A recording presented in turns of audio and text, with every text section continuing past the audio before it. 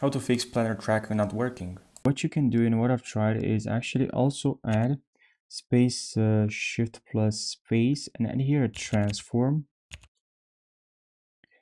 And then I'm gonna add a color corrector, and then if this works, okay, contrast works.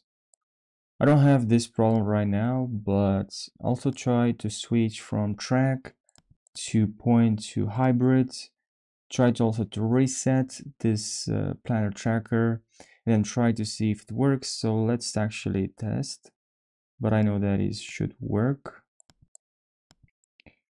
Okay, let's say I'd like to track this parts and I'll click on set here. Make sure you don't forget to reference time to add the reference time. I'll select this to point, perspective translation, output background, and then I'm gonna click on here to track. So let's see if it works. So yeah, it does work, but just remember you have the right settings, you test different settings, and then it should work just fine. So I hope you found this video helpful. Thanks for watching and take care.